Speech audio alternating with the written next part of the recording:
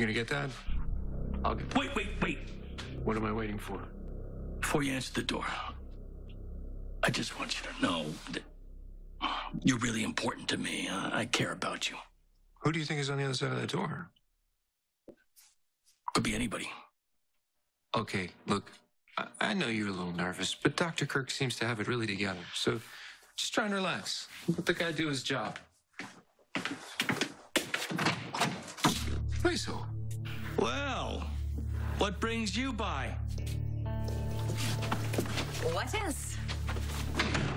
I have come here to save you.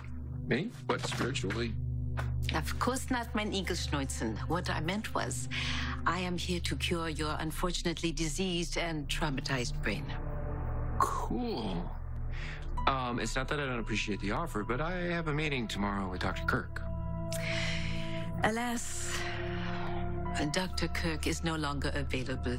It seems your fate, mein Freund, now rests entirely in my hands.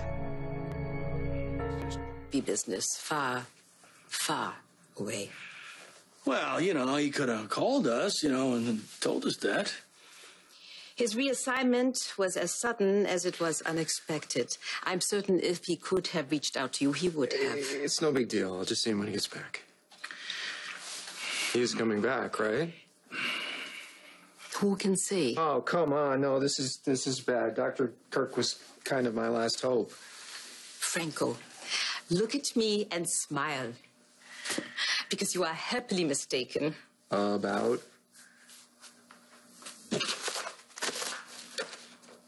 I took the liberty of perusing the file on your case left in Kirk's office. I'm certain I can help you. Yeah. That's very generous of you, but I couldn't possibly accept after the way that I treated you. True. Fortunately for you, I am inclined toward forgiveness. Okay. No offense, but since when are you a specialist in neuropsychiatry? I have many specialties.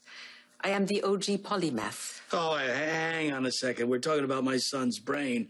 The little house up there that harbors all of his thoughts and his creativity. I'm not going to let you mess around with that. May I remind you that before moving to Port Charles, I was the director of Die Klinik die Geist zu heilen. I got nothing. The clinic to heal the mind. Oh. I know my way around the brain. It says here you are having potential complications after the memory transfer was reversed. Can you tell me what happened?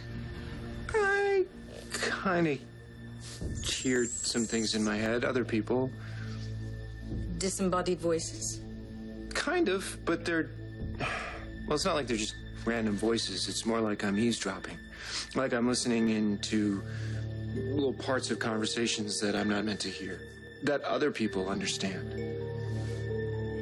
It's not uncommon for our minds to continue to process information while our focus is elsewhere. Right. Like how on my smartphone there's always an app running in the background. Is that what that means? We all get stymied, even me. Sometimes I get stuck working on my column. What would I do? Anything else. Then soon, poof, the solution just comes to me. Now, I've been distracting you long enough. What's the first thing that comes to your mind? Schnell. Drew. Ah, your dearest friend in the whole world besides me. What about him? Well, when I was talking to Dr. Kirk, I told him what was going on, and he went through my file, and he thought that maybe I wasn't hearing a voice in my head, that maybe it was just one of Drew's memories, and that my brain hadn't really been super scrubbed after all.